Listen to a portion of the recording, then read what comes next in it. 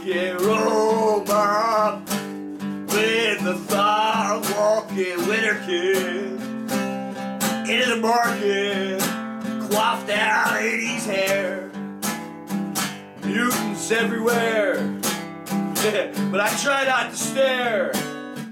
This is what the saintly said about to be careful with that Scott Weiland stuff, 'cause I'm not a junkie except for your love, with a Barry White kind of voice.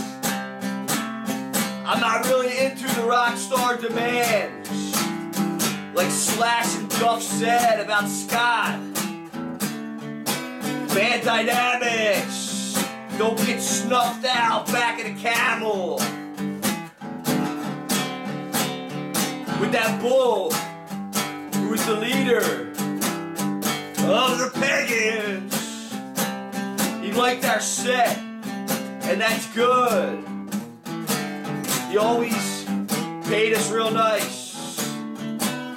And that was the rock and roll mom walking into the store in a thong with her kid in the market.